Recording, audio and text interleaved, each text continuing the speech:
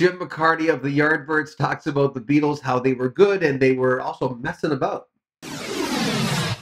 The speaking of the Beatles, could you hear anything? Could you was it just deafening? No, we could where we were. We were backstage, and it's pretty bad because they didn't really care. With all the screaming, they just messed about. Really, most of the time they were messing about. But when they could play, I mean, they were good. John came up to you and suggested a tune that you guys cover, right? At one point. Yes, that's right. The song called "The Breaking Point." Uh, who did it? I can't remember. I can't remember who did it now. I've lost that one. I might have it here. Hold on.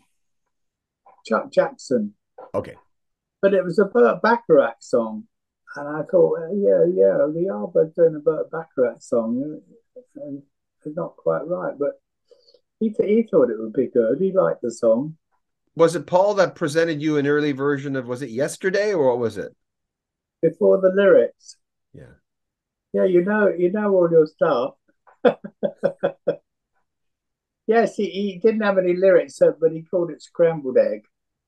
And he was showing off, he was in a very friendly mood and came into the dressing room with a guitar and said, "What, do you want to hear a song?" And of course, yes, please. That'd be great. And we played it. It was great. What was your impression of them? Of all of them, Yeah. I thought they were very bright guys.